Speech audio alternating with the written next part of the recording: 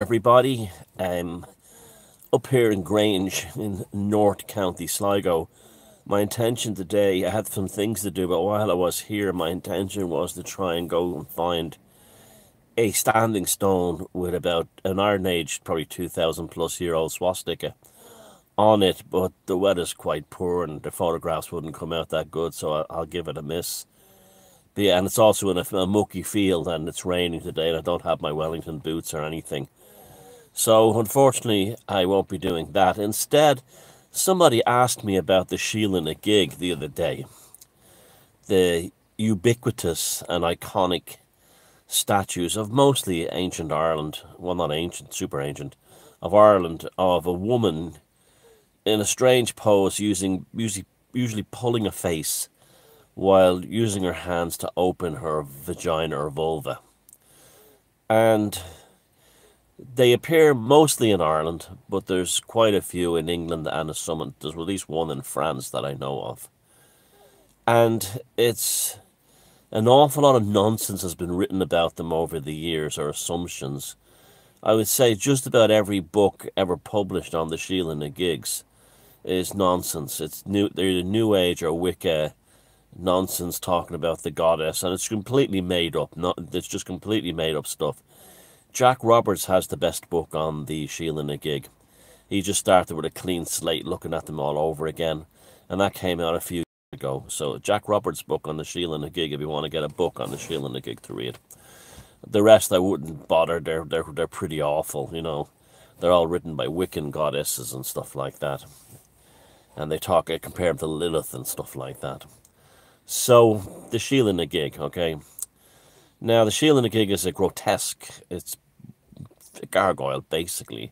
In fact, the one that's in France may not be an actual legitimate Sheela Na Gig, the famous one. That may well be a gargoyle, but it could be it's probably derived from the Sheela Na Gigs of Ireland. But they basically the same thing, pulling a face, opening the legs. Now, they appear not only in churches. Now, this is the thing.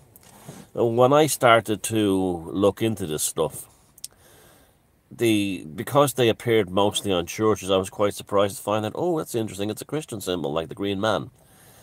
Now, we know the Green Man has pagan origins, and therefore, some lineage that Sheela Na Gig came from has a pagan origin also. We assume, you know, but they do seem to be from a lot of monastic and churches in the Middle Ages, but not exclusively.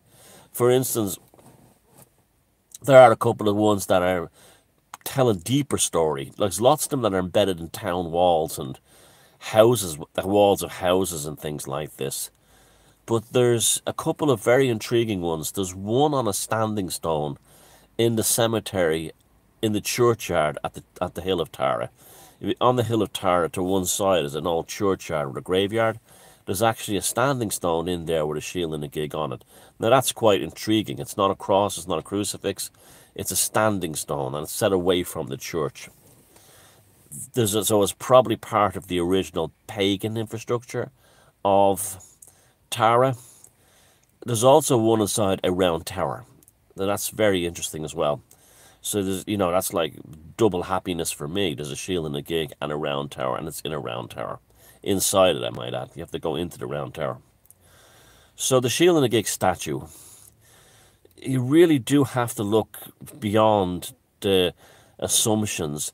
Now, some people have said to me that they really showed up in the Middle Ages, and because they're basically built into castles and churches and monastic institutions from the Middle Ages. So we're talking about just before the time of the Vikings, maybe a little earlier. And they're a Christian symbol. That seems to, on the surface, to be true. But then again, what they tell us, the Green Man, as I had mentioned, is also a Christian symbol. In fact, in Boyle Abbey in County Roscommon, inside which is the ruins, an amazing ruins of an abbey with Romanesque architecture. Inside the main cathedral, what's left of it, it's ruins now, but it's still worth visiting. It's amazing. There's also a round tower there too as well, but the remains of one. But above the altar on one side is a Sheela Na Gig, and on the other side is a green man. So these are very, pagan-esque symbols to be inside Christian places. And the Christian ownership, or should I say gatekeeping, of the Sheela Na Gig is quite interesting too. In the 1990s, there was a plan to do a major exhibition at the National Museum in Ireland on the Sheela Na Gig, and it was shut down by the Jesuits, gatekeepers, archaeologists in Maynooth. See, in Ireland, the gatekeepers are on two sides. The Catholics, in Maynooth, at the Jesuits in Maynooth do the Catholic side of the gatekeeping, and the Royal Irish Academy on the Protestant side do the gatekeeping. Now, they're the ones who have 900 books that are untranslated of early Irish history and mythology, which I'll get to in a bit, that plays a part in this story. So the Sheela Na Gig, the female figure, she's usually got her legs crossed or open. She's opening her vagina with her hands, and sometimes she's in a kind of a Kali-esque kind of thing, which is very, I think, interesting, because that may betray an Indo-European heritage going way back. She's, there's an assumption that she's a fertility deity. Yeah, it's good. I mean, it makes a lot of sense. You have the phallus all over the place in terms of the standing stones and all this kind of thing. Why wouldn't you have a female fertility, deity that was showing her opening her vagina and this kind of thing, representing the circle of life and all this stuff, and so on. Now, the Sheela Na Gig caused tremendous embarrassment among sort of like people for centuries, although not among the Irish peasant folk. In fact, even today in Ireland, if you go into the houses of normally respectful people, people who live in suburbia or just people who just regular members of society, there'll often be a Sheela Na Gig replica hanging on the wall. And so you have like foreign visitors coming to Ireland, and they meet this couple that you might stay in their B&B, and they meet these Irish people who are like, just regular nice middle class Middle Ireland people, and they're hanging on the wall in the hallway is a figurine of a woman holding her vagina opened, But so that's it's kind of interesting that it's in the culture, and people sell lots of jewelry of them, and it's a very common symbol in Ireland. But in the Puritans, during the time of the Puritans, they didn't have much power in Ireland. But I'd say like the more sort of like Free Presbyterian, puritanical Protestant sects, they referred to the Sheela Na Gig as a symbol of venereal disease, that she represented the dangers of venereal disease.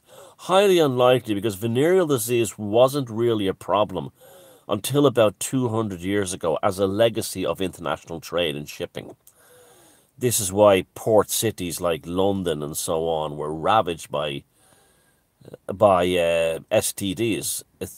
So in the time that the Sheela Na Gigs were built, STDs were very rare. People generally didn't have sex lives outside their own community. And even then, it was not on a scale that would become later, that would be enough to spread STDs. So that story is highly unlikely. Now, you know me, I like a good mystery. And I have another video on one of my other channels. I'll put the link down below when I get home. The title of the video is basically, did the Middle Ages actually happen? There is a very interesting and very sound theory promoted by Russian academics that the Middle Ages were invented by the Vatican, basically to make it sound like Christianity was around in Europe longer than it actually was. Now, I'll give you an example. How they discovered this was they took the lunar eclipses mentioned in the books of the Middle Ages, and they were way off. They'd no way could have happened on the dates they said. Then they looked at the dates when the lunar and solar eclipse would have happened, and lo and behold, they moved the history back forward about 1,000 years or something like that.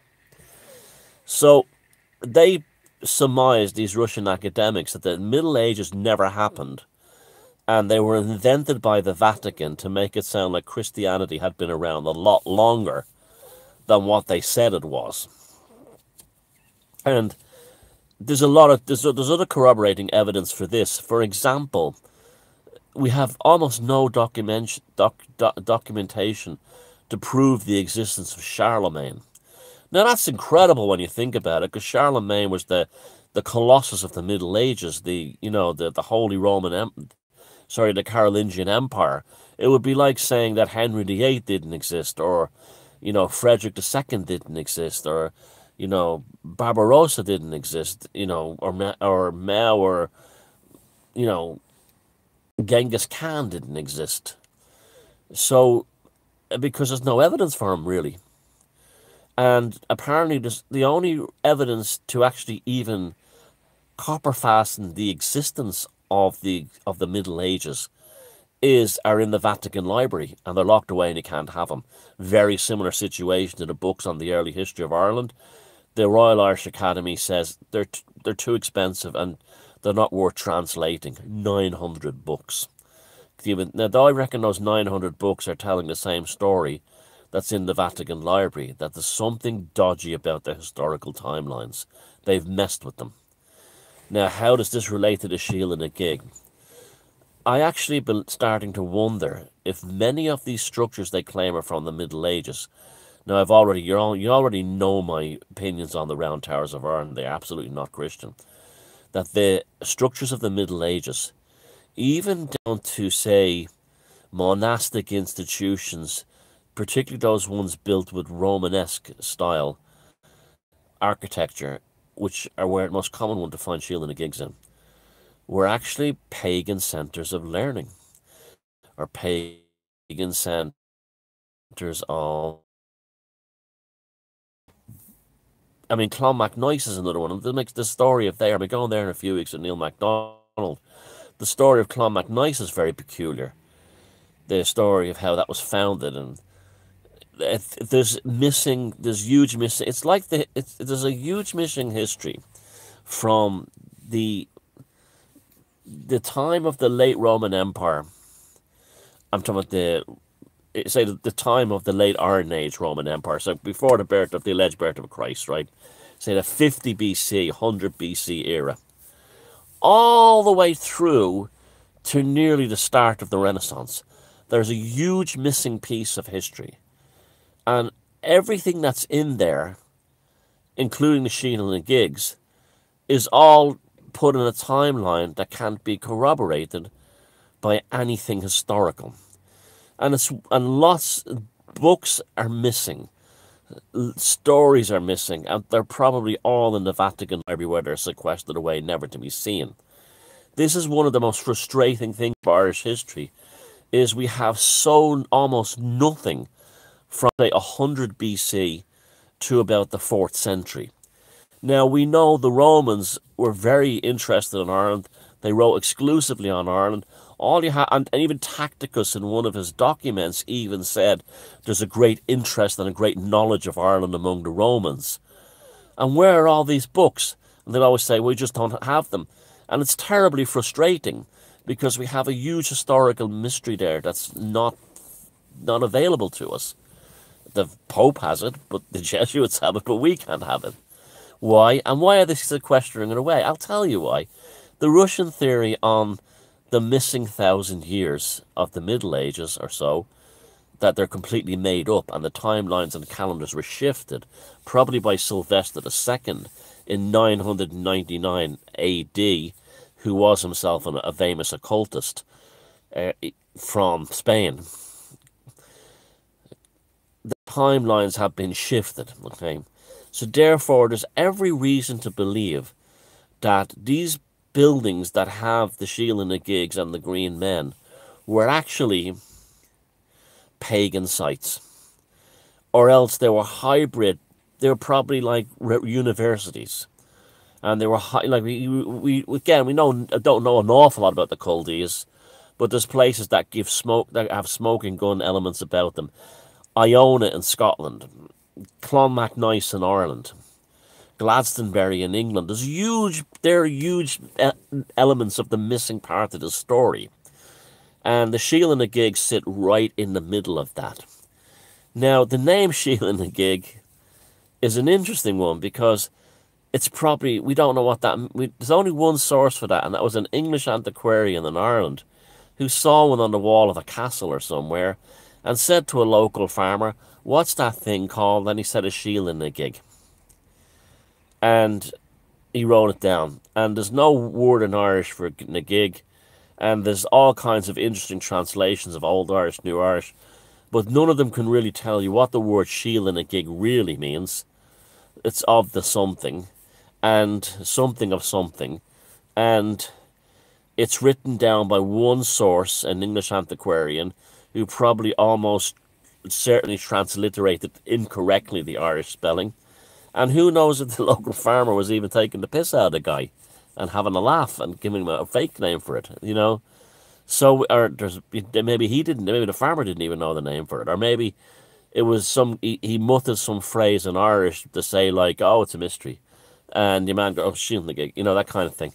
So the Sheela Na Gigs are a spectacular and profound mystery. They not only point to unresolved anomalies within the history of Ireland, going from the late Roman BC era all the way into the late Middle Ages, but they also tell us a story of the vast missing section of European history that may never have existed at all and was invented by the Vatican in order to make it sound like Christianity had been around long, had been in control longer, and also to make the lives of the saints and the evangelists fit in just the right time period. And there we go. So that's the mystery of the Sheela Na Gig. We simply don't know. My own theory is I would go with some of the more esoteric writers that it is an ongoing legacy of the Indo-European mother goddess, brought to Ireland or originated in Ireland, but very much in that lineage, going back in that Indo-European, all the way back to the Paleolithic period, of the female goddess as the other side of the fertility structure within theology and within ancient spirituality of the male phallus goddess, a god. So that would be the Sheela Na Gig for me. But again, the big mystery of the Sheela Na Gig is not that it's rude, it's not that it's funny, it's not that we don't know what the name really means, or what the actual symbol really means, or why it appears in such strange places, churches, the walls of castles, inside a round tower, even on a standing stone tower, like I said. The real mystery is it opens that strange door into that period of missing history that the Russians academics uncovered, and I don't think is ever going to go away, because the case they presented was near bulletproof. You cannot deny the secular nature of the cosmic cycles. They are the ultimate clock, and they don't line up what the church has written about the Middle Ages. So the church are lying, and we need to know what is the real history. And the Sheela Na Gig, if she's the mother goddess of anything, she's the mother goddess of that missing timeline they call the Middle Ages. Take care.